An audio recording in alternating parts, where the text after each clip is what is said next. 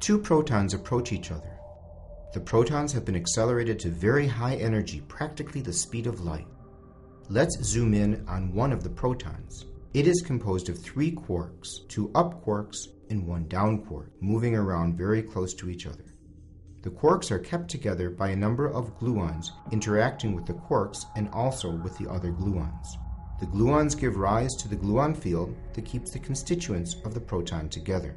When the 2 colliding protons get very close and overlap, an energetic gluon is emitted from each of the protons.